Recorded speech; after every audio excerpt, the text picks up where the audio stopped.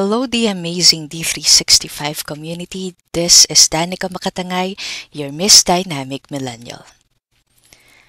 We have a situation here wherein we're trying to delete a fixed asset record wherein we know that it has not been used or never been used into any transaction. But once we try to delete it, the system is keep on saying to us that it has been used already on a transaction. 2 points that I was able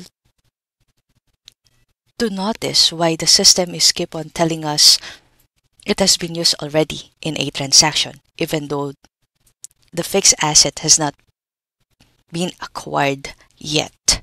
The first reason is that there is a pending or unposted journal having that fixed asset ID.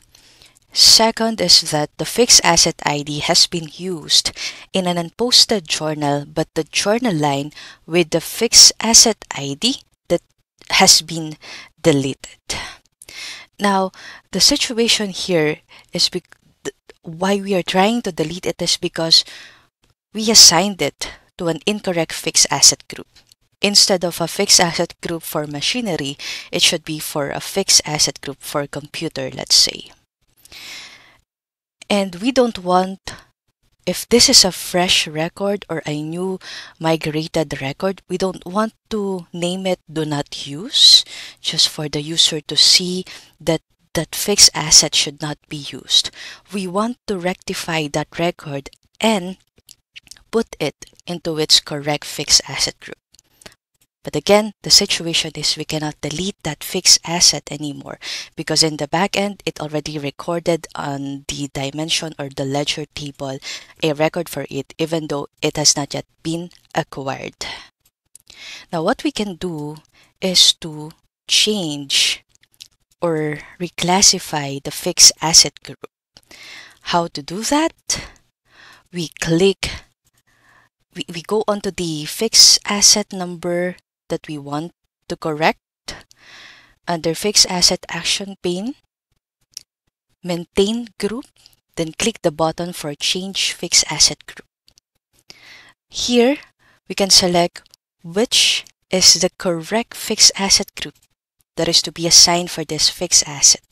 And as mentioned earlier, let's say it is for a computer, or it should be for a computer fixed asset group. So we select that fixed asset group computer, and let's say to assign a new fixed asset number to yes, and automatically the system will assign a new fixed asset number for us based on the next number that is available in the system or in the number sequence assigned for computer fixed asset group.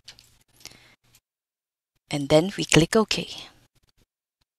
Then click yes. Now our expectation is that the machinery 9 should already be removed in the system. And we should have compt46 as a new fixed asset. So let's try to take a look onto that. Let me clear this filter for us and look for compt46. This is the machinery or the fixed asset that we wanted to delete earlier because it has been assigned into an incorrect fixed asset.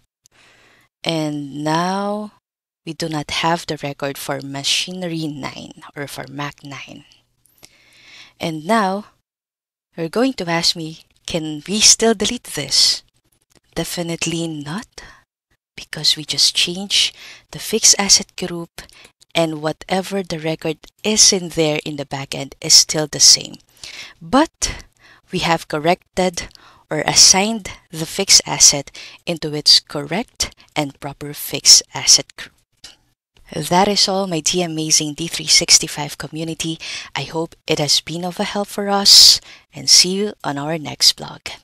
Thank you and God bless us all.